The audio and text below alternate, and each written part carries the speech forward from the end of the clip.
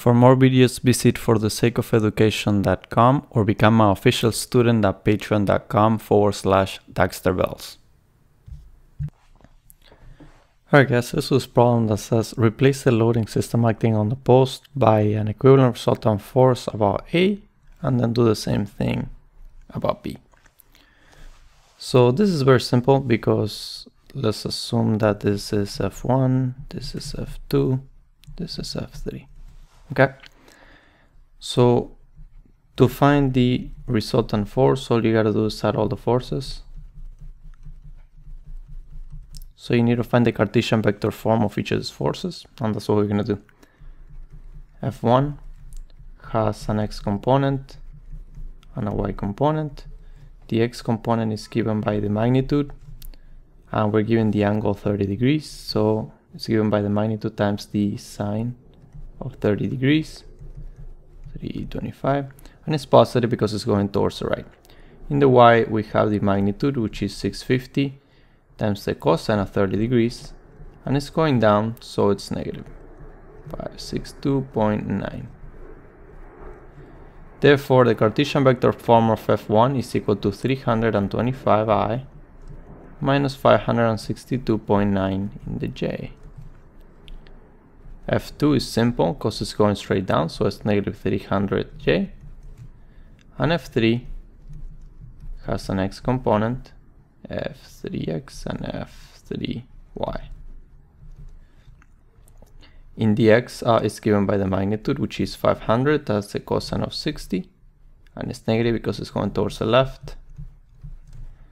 And 500 times the sine of 60, and it's negative because it's going down. So this is negative 250 in the I, minus 433 in the j. Now that we have the Cartesian vector form of F1, F2, and F3, you can add the i's with the i's, the j's with the j's, to get the resultant force, which comes out to be 75i minus 1295.9 j. Now they want this in polar form. So to find the polar form, you gotta do 75 squared plus 1295.9 squared, all that square rooted, and you're gonna get that the magnitude is 1298 newtons. And to find the angle, you do the tangent inverse of negative 1295.9 over 75.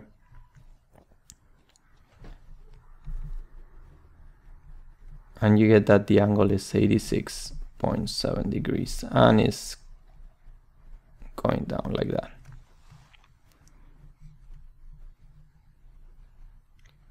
Okay. In this case, I did the tangent inverse of 1295.9 over 75 to get this angle.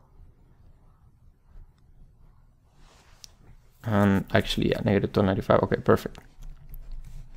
So now we are going to find the resultant moment about A. And we're going to assume that counterclockwise is positive.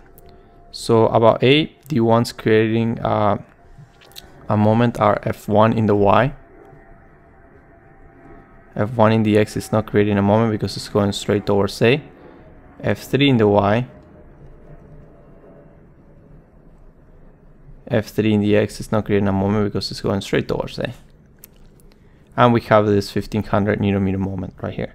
So the moments on about A are F1 in the y times 3, and it's positive because it's creating a counterclockwise moment, minus F3 in the y times 5, and it's negative because it's creating a counterclockwise moment, plus 1500. So once you plug in F1y and F3y, F3y is here, F1 and y is here, you're gonna get that the moment is 1023.7 Newton meters counterclockwise because it's positive.